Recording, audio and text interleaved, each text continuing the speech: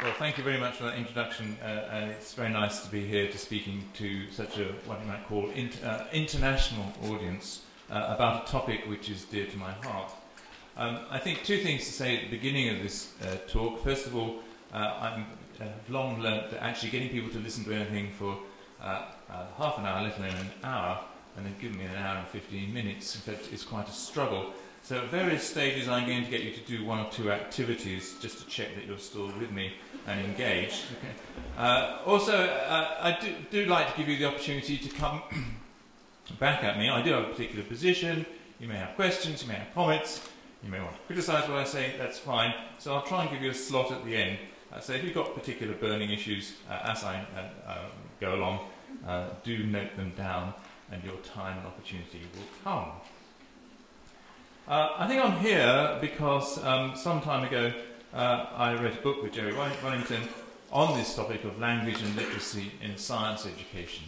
As somebody who's, I think, occupied a position in the English system, although of questioning the extent to which we engage in the amount of practical work in schools and what the purpose of it is.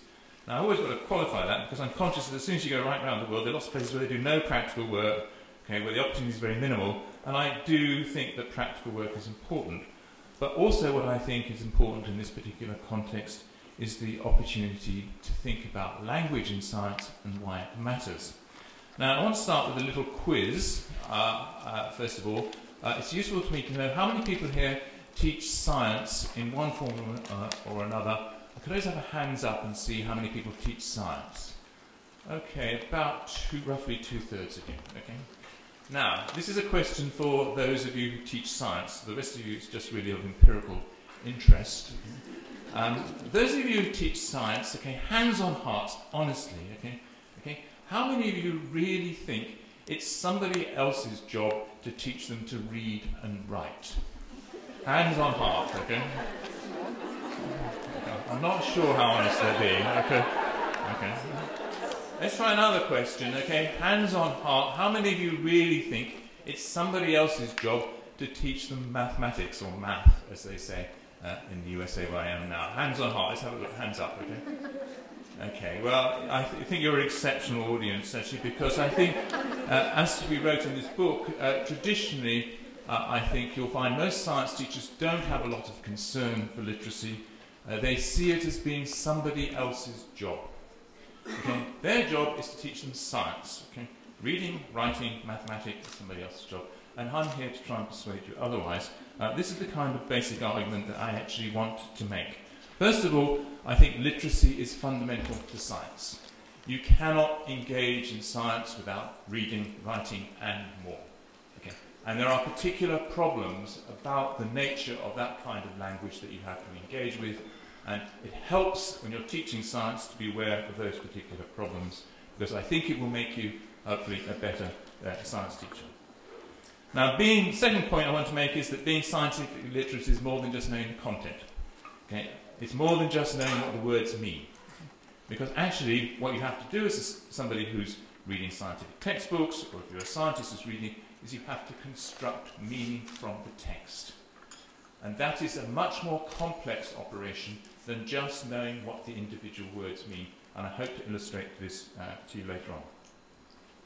And then finally, okay, the final point here is that primary access to science is through texts. This is the way in which most people come to know science. I know they spend lots of time in your classroom, you're all fascinating, brilliant teachers, and they listen to you in a riveted kind of way. But actually, if you think about it, most of us have spent an awful lot of time poring over textbooks, writing, reading, thinking, or discussing it in that kind of way. And those texts are quite important.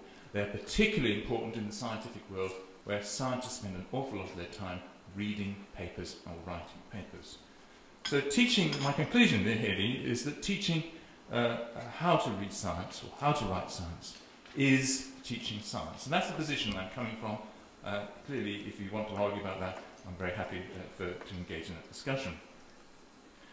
And for me, that position, I think, is articulated by one of the leading communicators of science. This is Montgomery. his written book on the Chicago Guide to Communicating Science. And what does he actually have to say? He says, science exists because scientists are writers and speakers. We know this, if only intuitively, from the very moment we embark upon a career in biology, physics, or geology. I don't know what happens to chemistry. As a shared form of knowledge, scientific understanding is inseparable from the written and spoken word. There are no boundaries, no walls between the doing of science and the communication of it. Communicating is the doing of science. Research that never sees the dark of print remains either hidden or virtual or non-existent. Publication and public speaking are how scientific work gains a presence and shared reality in the world. And you had an earlier reference to the Origin of the Species, which being the seminal text, which has had profound influence on the whole of what you might call contemporary thinking. And that's how these things are communicated. And so in the context of science, texts are fundamentally key. Now you might say to me, well, that's science. Okay, science education is a different thing, okay? And I am particularly one of the people who tries to try and point this out, that actually doing science and learning science are not the same thing.